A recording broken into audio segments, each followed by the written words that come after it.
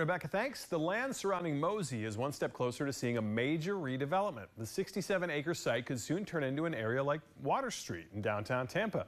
8 on your side's Nicole Rogers has the details of what's in store. If you grew up here in the Bay Area, you probably remember going on field trips to MOSI as a kid. I know I remember, and I definitely remember the infamous bed of nails.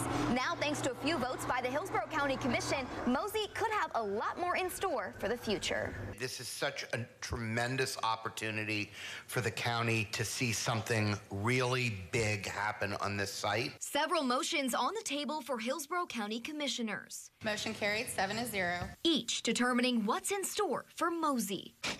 Now the nonprofit is set to receive $1.5 million to go toward its next-gen Digital Dome Theater and Planetarium. We'll be able to do full Digital Dome movies, just like you experienced back when it was IMAX branded. It'll also be a laser theater and the largest Digital Dome planetarium in the state of Florida. MOSI CEO John Graydon-Smith describes MOSI as an informal but educational experience, allowing students from Hernando County all the way down to Sarasota come and learn while having fun. We can blow things up, and we can make a huge mess with slime, and we can show you planetarium shows and all these things, so that when they go back to the classroom and it's just the boring old book, the teacher can say, hey, but remember when we did that at MOSI? It's an experience surrounded by 67 acres of land owned by the county. Now commissioners are one step closer to redeveloping this wooded area into a mixed-use site like Armature Works and Sparkman Wharf. We literally could get back anything for this, and I think it's going to create